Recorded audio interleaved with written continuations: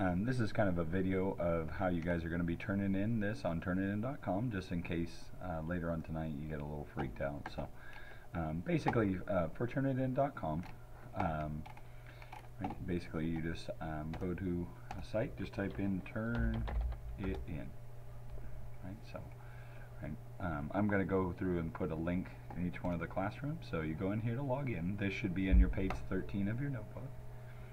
Okay, and so I'm just going to start off with period 7, right? It works the same way. So if you go here, right, so you go here, and so when it comes up on your end, let me show you what it's like on your end, right? So when it pops up on your end, you're going to see this right like that. So you come here, click on your environmental science period, right? And so then you click on here. This is the submit button. Notice until till it will be till midnight.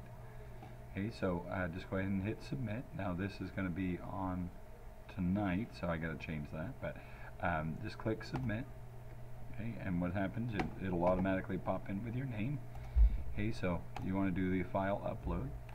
Okay, so you can submit from a couple different places. So for your title, it can just be climate change. Oh, hold on.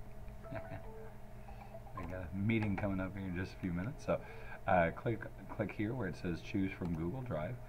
Now if you did this recently, it should end up right here at the top, right? So then what you're going to do is you're going to come here, you're going to click submit, right? And so I'm going to click something different, but right, and I hit submit. Okay, and what it's going to do, then you hit upload. Okay, so oh, if you don't hit the title, this will pop up here at the top. So the title is just climate change.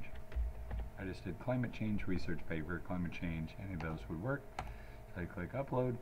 Okay, and then what it's going to do, it's going to go up here. It's going to show you a picture of what you uploaded, and so when you're done, you just hit confirm, and you're done, right? And so that's it. So hopefully that helps. So right, if you have any questions or anything, you can always text me at 81010 81010 at Mr. Dressel.